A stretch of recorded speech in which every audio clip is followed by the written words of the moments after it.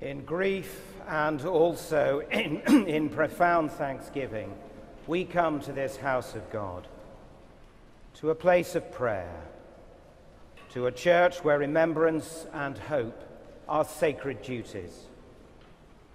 Here, where Queen Elizabeth was married and crowned, we gather from across the nation, from the Commonwealth, and from the nations of the world, to mourn our loss, to remember her long life of selfless service, and in sure confidence to commit her to the mercy of God, our Maker and Redeemer.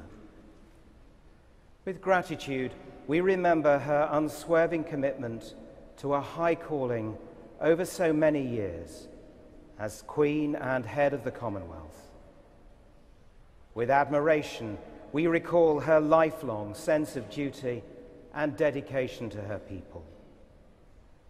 With thanksgiving, we praise God for her constant example of Christian faith and devotion.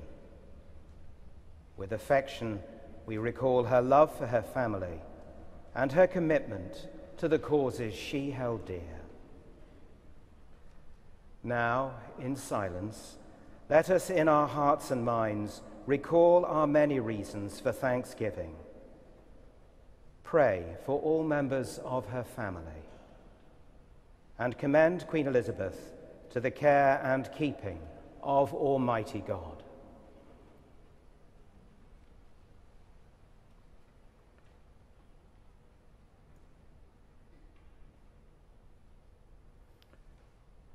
O merciful God, the Father of our Lord Jesus Christ, who is the resurrection and the life, in whom whosoever believeth shall live, though he die, and whosoever liveth and believeth in him shall not die eternally, who has taught us by his holy apostle St. Paul not to be sorry as men without hope for them that sleep in him.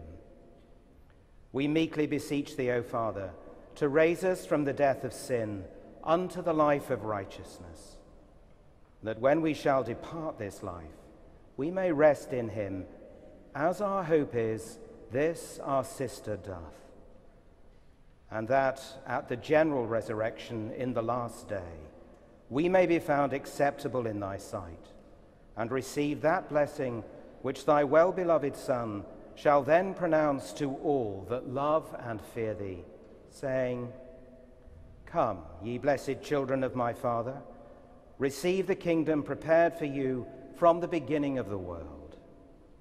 Grant this, we beseech thee, O merciful Father, through Jesus Christ, our mediator and Redeemer. Amen.